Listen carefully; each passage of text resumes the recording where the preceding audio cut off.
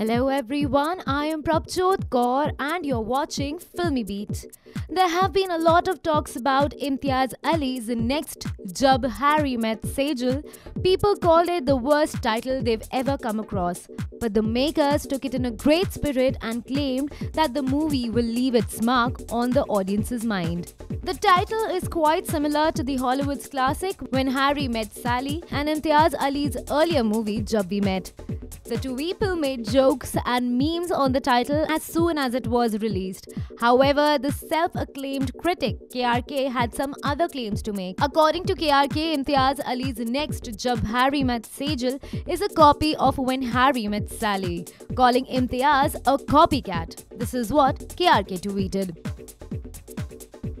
Soon after this, Shahrukh Khan gave an official statement denying all the claims about Jab Harry Met Sejal being a copy of When Harry Met Sally. Here Shahrukh Khan said, the film has no similarity except for the fact that we can hope our movie can also be one of that kind of unabashed classic love stories.